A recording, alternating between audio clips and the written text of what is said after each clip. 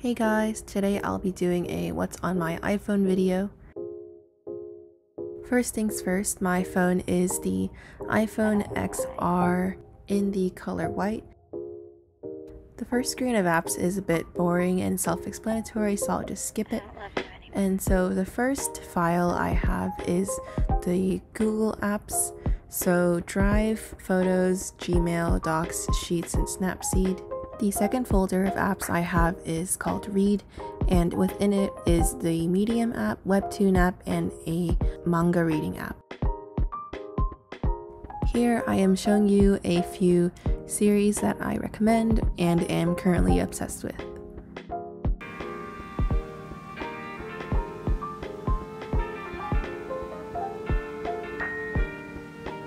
This one was recently made into an anime and it is actually currently airing. I haven't been reading manga since Haikyuu ended, but if you like an anime series, I highly recommend you check out the manga. Another app I've really been into is called Goodwall, and they're actually the sponsor of today's video, but I'm really glad that I found their app. Goodwall is a completely free social media app for young professionals looking for scholarships and jobs, while also focusing on encouraging people to challenge themselves and live their best life, basically. I really like the motivating atmosphere that the community provides. It is filled with people around the world of all ages and ethnicities and backgrounds and goals, just challenging themselves.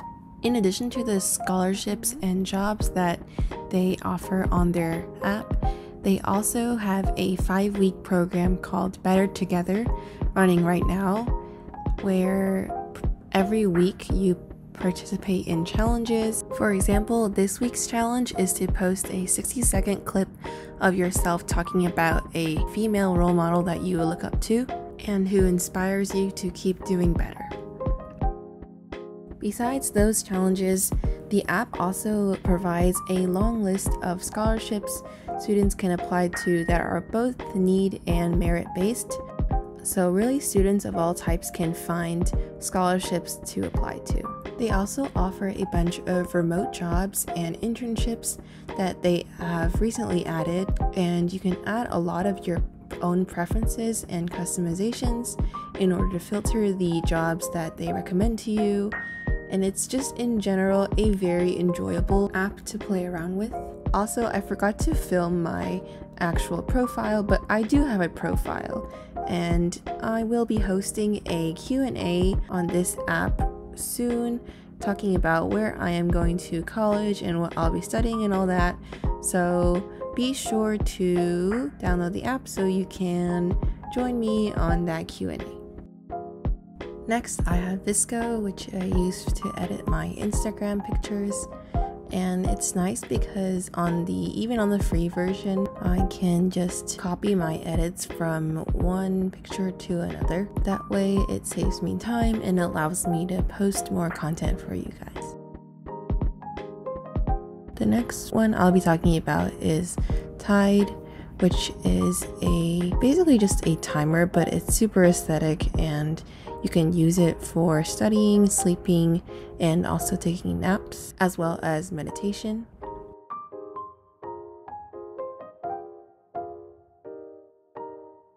It's really useful for times when I'm studying and I want to listen to something while I study, but I also can't focus with actual music. So then I'll just play one of these sounds.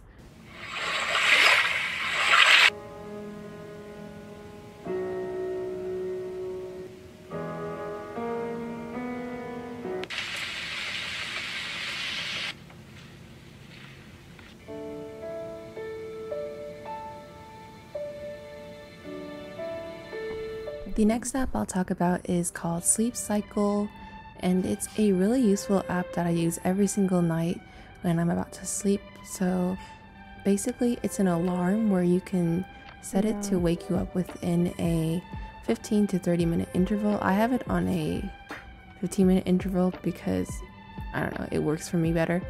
But yeah, so, and it also tracks your sleep every single night and shows you how many hours you were in bed, you were asleep, and the general quality of your sleep, and just in general really interesting stats like that I find really cool to look back over.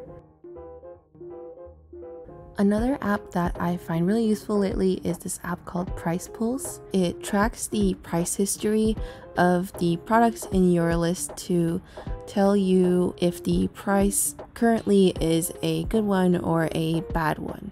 So basically you add them to something called a watch list, and it will notify you when the price drops or basically when it's the best time to buy it, which I find really useful because actually it saves a lot of time and energy rather than having to manually check the app's prices every single day and write down the price. Since using this app, I have found that it actually makes me consider if I really want the product or not, or if it's just an impulse buy. So in that way, this app has also prevented me from buying a lot of potentially regretful purchases.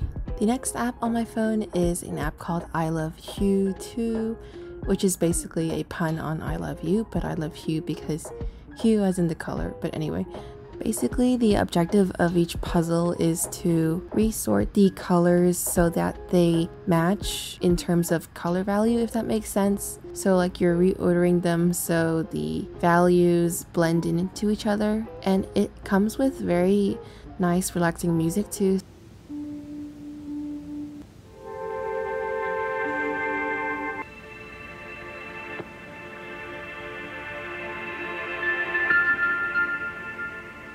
Another game I've really been enjoying is called Animal Restaurant, and it's this really cute, well-drawn game where you're the owner of a small cat restaurant. All you do is serve animals and earn these fish currency that you can use to upgrade your shop and add more features basically to your shop. And it's a really cute, stress-free game that I play, not necessarily every day, but just sometimes when I want something to do. And I really like it because it's not addicting like Animal Crossing. Instead, it's more of a game that I can just open and unwind or in pockets of time throughout my day. The next app on my phone that I'll be talking about is called Habits. It's basically a really simple habit tracker app where you track your habits, surprisingly. I really like the minimal layout and the fact that you can add as many habits as you like to track without having to pay money. It also has a calendar layout for each habit, so for each day that you complete a habit, it'll fill in the circle for that day. So hopefully that is also a way to motivate yourself to keep your streak and not lose it. If you're not sure what habit you want to track, it also has a list of popular habit recommendations to give you some ideas. Also, I just noticed when editing this video that I seem to like a lot of these kinds of apps with similar designs, like emojis and really basic color schemes. I don't know, just a very basic person.